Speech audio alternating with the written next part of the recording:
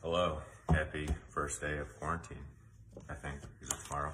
Anyway, I wanted to make a video today about, so I'm reading this book. It's called The Automatic Millionaire. I don't remember when I bought it or why I bought it, but I'm reading it since I have it. And it pretty much talks about how every single person, no matter how much you can make 30, 50, 100, however much money you make a year, you can be an automatic millionaire by pretty much, let's say you make, I think the example in the book was like 30K, or let's say 50K, right?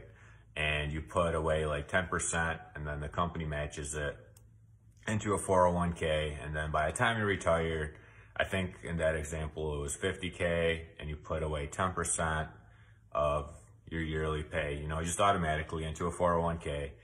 And by the time you retired, you would have like 1.6 million. Cool, right? And granted, the more you make, the more money you would have. So whatever, it's compounding interest. It's awesome. It's a magical thing. But for me, that wasn't right? So for me, the way I look at things, so here's how I looked at it. I would go to work. Let's say you go to work for a year. At my job, by the time I paid all the taxes, so that's probably like 30% taxes, you paid all the garbage, not garbage, but all the stuff that you pay for, all the money that gets pulled out of your check. If you look at the end of the year and calculate how much money you make, you literally, your first 3 to 4 months in the year, you work for free.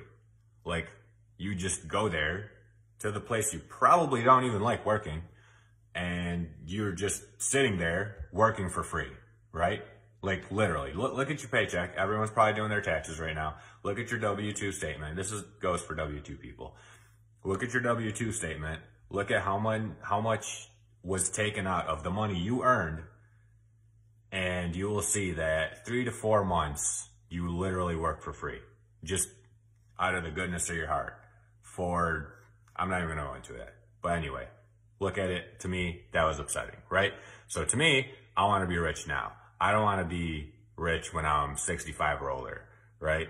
That to me, I feel like I can enjoy money now way more than I can when I'm that old, right? So my goal, my plan is I'm going to take like the next 5 years and literally work my ass off.